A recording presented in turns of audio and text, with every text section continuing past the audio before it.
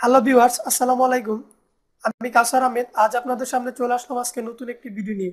আপনারা সবাই কেমন আছেন? আজকে আমাদের এই ভিডিওটি থাকবে অনার্স ফাইনাল ইয়ার পরীক্ষার্থীদের উদ্দেশ্যে।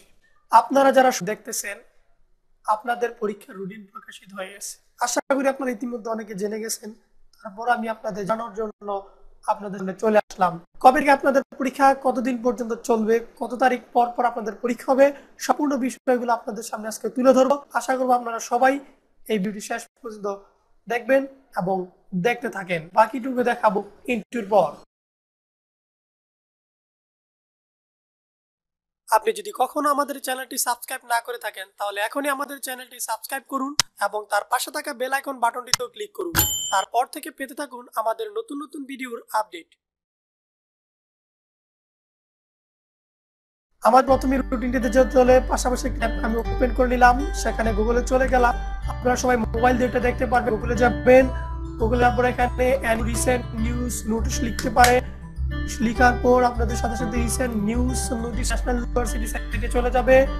সেই ন্যাশনাল ইউনিভার্সিটি সাইটে গেলে একটু অপেক্ষা করতে হবে। দেখুন, ধৈর্য ধরার পর 2018 সালের অনার্স চতুর্থ বর্ষ পরীক্ষার সময়সূচি সংক্রান্ত বিজ্ঞপ্তি ফেব্রুয়ারি 14/2019 ফেব্রুয়ারি 14 তারিখ, তার মানে গতকাল রুটিনটি প্রকাশিত হয়েছে। দেখুন, এখানে ক্লিক করার পর আপনার রুটিনটি কি দেখায়, কত তারিখ থেকে আপনার পরীক্ষাটা শুরু। আমরা ইতিমধ্যে দেখেছি মার্চের 14 তারিখ, সম্ভব মার্চের 14 তারিখ থেকে আমাদের পরীক্ষাটা শুরু। তারপর আমি এখানে ক্লিক করলাম, পাশাপাশি আমার একটি ট্যাব ওপেন হয়ে গেল। খুব সহজে দেখার জন্য আমি এই লিঙ্কটি সরাসরি আমার ভিডিও ডেসক্রিপশনে দিয়ে রাখবো। আপনি যেন সরাসরি এটা পিডিএফ এর ভিতর ডাউনলোড করে নিতে পারেন। বড় করে লেখা আছে 2018 সালের অনার্স চতুর্থ বর্ষ পরীক্ষার সময়সূচি।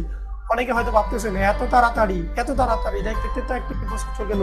থার্ড ইয়ার দেওয়ার পর আপনার চলে আসলাম। পরীক্ষাটা আরো আগে হওয়ার কথা ছিল। আমাদের বাংলাদেশ নির্বাচন হওয়ার, জাতীয় নির্বাচনের কারণে কিছুটা পিছিয়ে পরীক্ষা আরম্ভ হবে দুপুর 1:30 থেকে। আপনারা সব জানেন এবং কত ঘন্টা পরীক্ষা হবে সেটা প্রশ্নের মধ্যে থাকবে। আশা করি আপনারা সবাই বুঝতে পারবেন, কারণ কেউ তো ছোট নয়। হ্যাঁ, দেখতে আপনাদের ভার্সিটি লেভেল প্রায় শেষ পড়েন, গ্রাজুয়েশন কমপ্লিট। এখন কি করবেন? চাকরি করবেন। হ্যাঁ, চাকরি করবে, কেউ ব্যবসা করবে। তো যাই হোক, আমরা এই বিষয়টা দিতে চাচ্ছি না। আমরা আপনাদের আসছি রুটিনটি নিয়ে আলোচনা করার জন্য।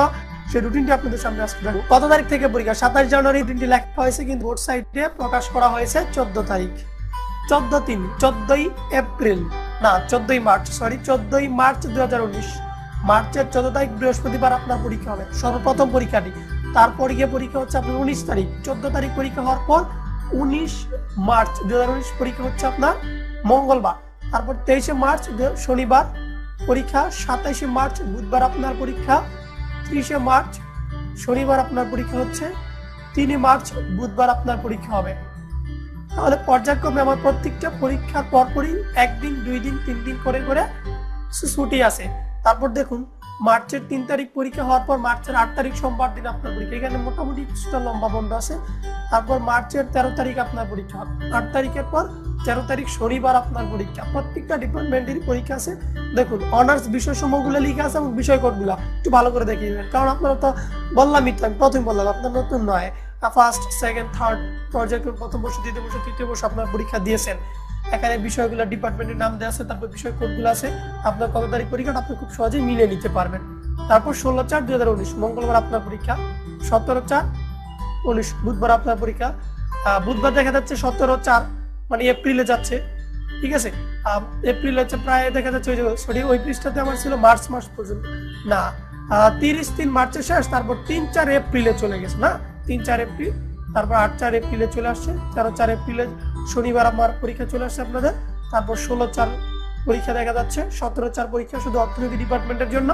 তারপর 18/4/2019 অর্থনীতি ডিপার্টমেন্টের জন্য।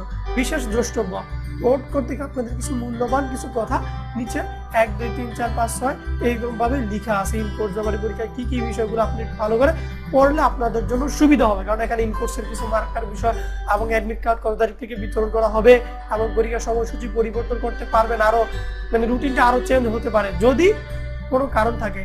আর কারণ না থাকলে, মানে কোনো সমস্যা না হলে রুটিন চেঞ্জ না করতে। কারণ দেখা যাচ্ছে থার্ড ইয়ারের পরীক্ষা না, এই সেকেন্ড ইয়ার পরীক্ষা পরপর 3 বার রুটিনটা পরিবর্তন করা হয়েছিল জাতীয় নির্বাচনের কারণে। যাই হোক, ওই বিষয়টাতে আমরা না যাই। এখন আমার রুটিন প্রায় শেষ। দেখা যাচ্ছে আমার পরীক্ষা মার্চ মাস না, মার্চ মাসের 14 তারিখ শুরু হলে আমার পরীক্ষাটা এপ্রিলের 18 তারিখে আমার পরীক্ষাটা হবে। তাই হলো মোটামুটি আমার রুটিনটি। আশা করি আপনারা সবাই বুঝতে পারছেন আমি কি নিয়ে আপনাদের বুঝাতে চেয়েছি। সো আমি আপনাদের বলতে চাচ্ছি এতটুকুই, ইউনিভার্সিটি লেভেল প্রায় শেষ। বিশ্ববিদ্যালয়ে আমাদের 4 বছর অনার্স পড়াশোনাটা প্রায় শেষ পর্যায়ে চলে আসতেছে আমাদের। সো আমরা ফার্স্ট ইয়ার বা সেকেন্ড ইয়ার, থার্ড ইয়ার, প্রথম বছর, দ্বিতীয় বছর, এবছর প্রত্যেকটা বছর যদি আমাদের কোনো পরীক্ষা লস করতাম সেটা আমরা ইমপ্রুভ দিয়ে কভার করতে পারতাম। কিন্তু যখন আমরা ফাইনাল ইয়ারে যখন একটা ইমপ্রুভ পরীক্ষার সম্মুখীন হই সেটা আমাদের নিজেদের কাছে একটু লজ্জিত মনে হবে। সো আমাদের আপনাদের সকলেই যদি কোনো ফাইনাল ইয়ার পরীক্ষায় আপনি সেই পরীক্ষাটা একটা এক্সামে কোনো একটা ডিপার্টমেন্টে কোনো একটা পরীক্ষায় 7-8টা পরীক্ষা থেকে একটা পরীক্ষা আপনি দিতে পারেননি বা না দেওয়াটা সেটা আলাদা বিষয়, আপনি পরীক্ষার অবহেলার কারণে ফেল করেছেন, সেটা নিজেই একটু লজ্জিত মনে হবেন। কারণ আপনি অনার্সের ভার্সিটি লেভেল প্রায় শেষ, সেখানে গিয়ে আপনি কি করলেন, একটি বিষয় আপনি ইমপ্রুভের সম্মুখীন হলেন। সো আপনারা আমার চাইতে একটু বেশি ভালো জানেন, বুঝেন, সেই কারণে আপনারা ভালো করে মন দিয়ে পড়াশোনা করেন যেন আপনারা খুব সহজে এই ভার্সিটি লেভেলটা সম্পূর্ণ করে কৃতিত্বের সাথে পাস করতে পারেন। এই বলে আমি আমার ভিডিও আজকে এখানেই শেষ করতে চাচ্ছি। আপনারা সবাই ভালো থাকবেন, সুস্থ থাকবেন। আল্লাহ হাফেজ।